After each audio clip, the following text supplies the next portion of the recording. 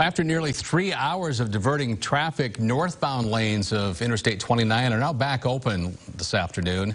It all happened after a semi-truck crashed, blocking the roadway near the Singing Hills Mall Boulevard exit. That crash happening at about 1 this afternoon. Sioux City Police and Fire responding to the scene. We have no official word at this point if anyone was hurt in that accident, but an ambulance was seen leaving the scene with its lights and sirens flashing. We'll have an update later tonight.